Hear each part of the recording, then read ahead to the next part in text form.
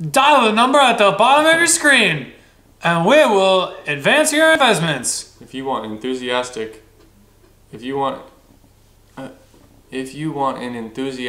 duo like Travis and I, comment below, like the video, and make sure to subscribe. And we will give you the most exciting content you've ever seen. Roll that intro. We should have that be our intro. Hey everyone, my name is Ryan. And my name's Travis. And welcome to our channel where we talk about a lot of different stuff. Lately we've been into finances and talking about investment stuff. So we have some advice for you today. We've been reading a book, Financial Freedom by Grant Sabatier. Wonderful book. We've really enjoyed it and taken our time reading it too. I'm trying to elongate it a little bit just because...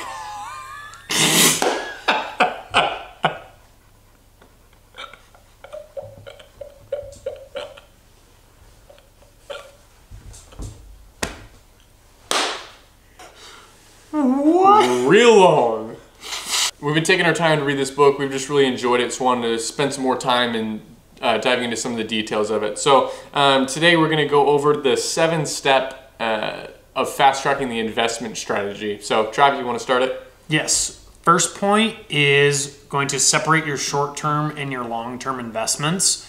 And this is kind of the precursor to all these other steps of just, there's going to be some things that you have that are for the short term, which is a lot of times emergencies. So an emergency fund is kind of one of the best things to put your money in. I know I've got an emergency fund. As do I. I believe you do too. And so that's stuff that you really don't need or are looking any gain or anything in the long term that you need out of it. So, but really kind of just liquidity, stuff that's easily accessible. But you don't want that much in there. A lot of, for emergency funds, they say 6 months is about what you're gonna want. Depending if you have access to other resources, you can cut that down if you wanna try and maximize other things. Mm-hmm. We can't really give you the best advice on that. You really need to understand your circumstances and your scenarios to decide what's the best. But 6 months, you can do a lot in 6 months if you're able to cover your expenses. But there are other ways you can have short-term investments like CDs or bonds, and we can go into that, or we would direct you to the book for some of the best knowledge on that. But then your long-term goals. This is really stuff that the idea is you're buying and you're holding. You're not really trying to touch this. You're trying to maximize what you're getting out of it.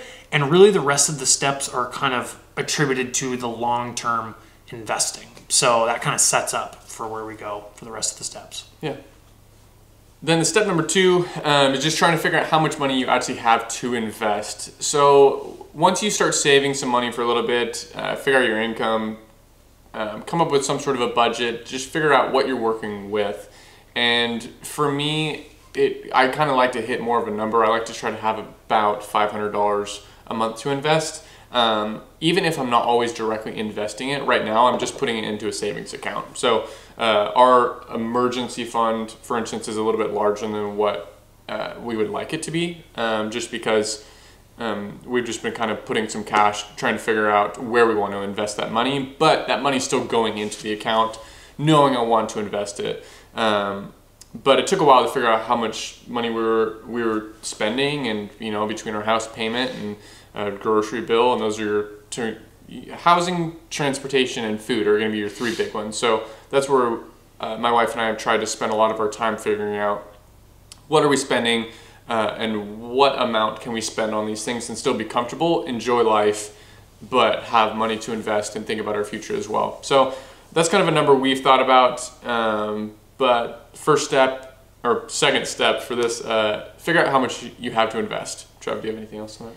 Yeah, the visibility into your finances is how you're gonna find that. And I think that's a great, almost like a sub step to this is figuring how much you can increase your investments. And so one of the biggest things, if you're compounding your investments over time, if you're slowly increasing the amount you're investing, it's going to recompound that. And so we're not the biggest advocates of just setting this hard, fast budget, because you're going to want to try and be aggressive and flexible with how you actually do invest. And so But really figuring out what you have left over, but figuring out what you can sacrifice that you know that you don't really need or don't really want for something later on that you want more. So a lot of this is about delayed gratification, but I think what we have both come to find out is that we actually are more satisfied during this process because we're actually actively contributing and achieving our goals. And we can see the progress along the way because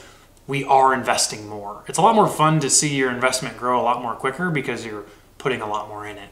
So, but you do need to actually really dig down and figure out what's there. So yeah, take some time to do that. Yeah, and that leads us to step number 3 too. We'll go into it. Determine your target asset allocation, and I'll let Trav get into more of the details of what that means. But first, it's just trying to figure out why are you investing. Something that we challenge each other on and both kind of come to a current conclusion, and we always want to keep adapting and we are open-minded and willing to change, but we want to enjoy the day-to-day life, but we also want to make sacrifices that we know will pay off in the future by investing and sacrificing certain things. But we don't want to sacrifice our happiness and just overall joy levels and of today for like 10 years so we can enjoy a retirement in the future. So we just challenge you to think on your own and be open-minded, but figure out what you want. You know, if you have a family, things are going to be a little bit different. If you have kids and your food budget's going to be higher, your housing might be higher, kids' expenses. So your life's going to look a little bit different than mine. We're just my wife and I, and we have more flexibility, both with time. And then, so just try to figure out what you add, but Trav, going a little bit about what that means and I guess how to determine your asset allocation. Yeah, a lot of it is the distance that you are from retirement, because you still are trying. The goal is to build the lifestyle that you want for when you're not directly working too. And so Grant's kind of advice, and I think this is actually pretty spot on, is if you're 10 years out from investment, 100% in stocks, because what we've talked about earlier is you're picking broader market returns, which are going over the long term going to give you better than average results. And so this isn't just 100% in Apple stock. Yeah. This isn't just, so that is more really on the edge of where you're kind of flipping a coin hoping to get lucky. And that's not what we're about. And so, but then you can add bonds, which is essentially a company or the government is needing money. It's a debt, and they're offering a fixed interest rate at which they will pay you back the money at a later date. So it's a very, very secure way to kind of have a little more of a kind of stashed resource. And so that percentage that you can add that in, and then cash is the third part. And it's all a balance. A lot of times it's what you're comfortable with. The best advice that I've been given about how much cash you should keep on hand is how much you feel comfortable with. And so it's different for everyone. If you have more than 10% in cash, it's the kind of idea is what are you really worried about and what are really your goals? And it's probably going to cut in too much to those goals if you have too much cash, because it's not growing you anything and you're actually losing money on it because of inflation. So that's what we kind of said. That's why you have to separate your short-term and your long-term investing goals. Mm-hmm. So, but there's kind of it's kind of a, as you're getting closer to retirement, you're kind of adding more bonds in there. Even if you had it, 90% stocks, 10% bonds, or 80-20, you're going to be fine. You're going to get, really solid results. Anything beyond that, you're going to be in a much different investing style than we are. We're not there yet. I'm in 100% stocks right now. Some I do pick myself, but then I also have a Roth IRA where all of it's just kind of in grouped index funds or mutual funds, so that I'm trying to track better and broader market returns. I was actually recently listening to Grant Sabatier's podcast, which is the Millennial Money Podcast, and he actually had Kevin O'Leary on there, one of the host of Shark Tank, who's known for investing and having millions and millions of dollars, and also being a part or running like 50 something companies. So he's just well-known businessman, super smart, very reasonable, and he's fun to listen to, and he got known for like the person being the rude person on Shark Tank, but I really like it. And he actually talked about on the podcast that he doesn't have, the most he has in any investment is 5%. And once, he said, even like being invested in Apple, Amazon, and Tesla, once his money grew, because he was making money off of his investments, and once they went over 5%, he sells to make it always at 5%. So I just thought that was interesting that he just is a huge believer in diversifying your portfolio and changing things up when you need to. So that was good. Yep. And I've heard never have more than 10% if you are doing any like individual stock picking. And the idea is if your stocks, because you will pick and you will find great winners. And then the idea is if it's winning too much, you either back off your contributions, or you cut and sell some and then redistribute to your others, or you just try and up your other investments to match it. It is kind of hard to think about selling your winners. I did hear this great quote of selling your winners and contributing to your losers is like cutting your flowers and watering the weeds. So definitely still like, don't stunt your growth too. It's people who are disciplined though are great investors. And so it's, you do have to figure out what you're comfortable with, but that's when what would be problematic is if you see a winner doing so well and then you all of a sudden just put all of your contributions into that. So if it's winning really well, you don't have to typically sell it or to get back down to that level, but don't over contribute to it to then over exacerbate then your actual winnings in that. So yeah, it's good. So the fourth step is evaluating your current fees and trying to keep them as low as possible. And this is what we talked about in our last video about really trying to maximize your contributions by minimizing how much you have to pay to contribute. And so sometimes we overlook this because it's so small, and that's where they get you. And so Grant has a chart in his book because he wants people to see how much they're actually contributing. Now is kind of I don't say like the golden age of investing. Transaction fees are basically gone. Yeah, when it comes to fees, for sure. So that's beautiful right there. They used to charge you $5 to $7 per trade with a broker. Robinhood came out, went to $0. That's basically the standard now. So you should not be paying for any trade to make with a brokerage to try and actively invest in any sort of fund. So that's already one thing that you can kind of cut out. But then the funds that you invest in will have an expense. And so seeing that and keeping that low, that's another great thing. That's called the expense ratio. And so that's typically, you want that to be under 1%. It's basically a fraction. For sure under 1%. Like Fidelity has, for the index fund that I investing in, it's 0.02. So, yeah. I mean, it's close, almost as close as you can get to zero. Yeah. And it's almost nothing. And that's truly almost nothing. Yep. So that is very important. He has a fantastic chart of the impact of if you're in a actively managed fund, and that was 1.2% fee, and then you have a financial advisor for another percent, what 2.2% can do total to a person's investment over the course of their entire investing life. And so we'll kind of leave that in there just because it's a little more details. But the percentage contributed to a 29% loss in your investment over the course of it. Wow. Because all of that money was spent having someone else manage it, where you could get similar returns and pay a fraction of the price, because the compound investing works in the wrong way when you're paying fees. So really important to actually understand it. It will take a little bit of time to do, but it's well worth it. It's really going to pay off in the end. Yeah, that's good. And that kind of leads into step number 5, which is pick the right investments.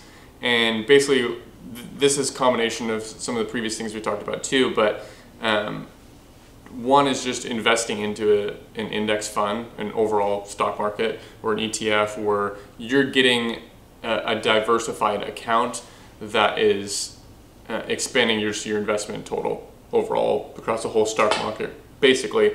So one, it's just less stress, and that's what I choose to do, just because I don't want to day to day have to worry about it. There are a few stocks that I'll individually purchase, just because I kind of think it's fun and keeps me engaged a little bit more, and I enjoy that. But what about you? What do you think about step number 5? So picking the right investments, it's so simple, but what they found is it's very difficult, and that's why what we'll keep saying, and what a lot of this financial advice is saying, is these ETFs, or these funds that you're actually indexes funds is what they're called. Grant shares a stat that 90% of people who actively pick their own investments in stocks are underperforming the market. And so I do pick stocks individually as a part of my investment, and I think it's really fun, but it's just so hard to really know. I still believe in picking good companies with good leaders who actually are, they're not just trying to make a buck. That is a short term, and that's more of a gamble. It's like, what's a long-term vision for a company? That's still important. So that is a part of it, but still, an index fund basically means it's tracking a broader portion of the market. You can find index funds that only track one specific sector, or you can find them that track parts of the S&P 500, S&P 500 as a whole, the entire market. So you can get a lot of different parts of the bucket of all that investment. But the idea is the market is strong. It's going to return in the long term. And so just let it do its thing. And then add where it is fun and you have the money to extra beyond that, and you're going to do well. So, and then also just a little bit of terminology. A mutual fund, that means it's actively managed. So that's typically where you're going to see fees. So watch out for those. Typically, mutual funds are index funds. They're typically just hand-picked stocks to follow the broader market. Now, an ETF is typically kind of set. It will be sometimes hand-picked, but it's not actively managed. And so an ETF stands for exchange traded fund. And so that's just basically, hey, here's a great broad return. It's not going to charge a lot in fees, but it still will be an index fund where it tracks a broader portion of the market. And so those are really right now going to be some of the strongest and best bet for returns. Yeah. Step number 6 for our investment strategy is maximize your tax advantaged accounts. So these are great. These are like 401ks, Roth IRAs, and 403bs for nonprofits. But the idea is that you're only taxed one way with your money. So you're not dual taxed, and that is good in all cases. So 401ks, in brief, I'll go over them quickly, is you're taxed when you withdraw the money. It actually is put into your account before all of your taxes are taken out on your income. So it actually lowers your taxable income as well. Then when you actually go to use it when you're retiring, you pull it out, it's taxed one time at the income rate that you are when you withdraw it. So it's great to think about if you're going to be lower income in a smaller tax bracket when you're older. Then a Roth IRA, you're taxed after all of your income has been, it's put in after all of your taxes are taken out of your income. So then when you withdraw it when you're retiring, then there's no taxes accounted for it. And that's typically going to be if you're a higher income earner and you're going to be in a larger tax bracket when you're actually withdrawing your money. So, and then another last one is an HSA. So these are great because it's called a health savings account. So if you have health expenses and you're actually using to pay out of that account, you're double tax advantage because you're not taxed when you put it in your account and you're not taxed when you're using those expenses on health expenses. So, and after it gets to a certain level in that account, then you can actually invest that into an active investment account too and get all the same gains that you can out of any of your other investments. So because when you're in, and this moves kind of into our last point, when you're in normal investment accounts, you're taxed 2 times. You're taxed on your money, on your income, and then when you buy, and then by the time you sell that actual investment, any of those gains are then taxed. So anytime you can take taxes on a one way of the picture, is a good thing. And then the last step, number 7, is invest into taxable accounts. And this is basically a brokerage account of where you're investing directly into the stock market and choosing which funds or stocks that you're purchasing.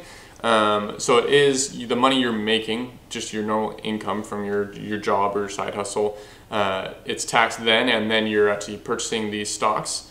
And then depending on how they do at the end of the year, and then also how long you hold them. If you hold them over a year, then you would end up getting taxed based on capital gains, which is generally lower than actual income tax itself. But still, you're still getting taxed again. But the idea is, once you max out the traditional tax advantage accounts, this is when you start investing into a typical brokerage account. But even though you get taxed a little bit more, there's a little bit more freedom, and you can still choose what you want. And then this is kind of with that extra income, and really maybe how you're going to reach financial freedom sooner, just by investing all that additional income. Mm-hmm. Yep. And a lot of the tax advantage accounts, you can have a lot of flexibility to invest in the same investments as a typical or traditional investment account. So check with your provider to see what you can actually invest in.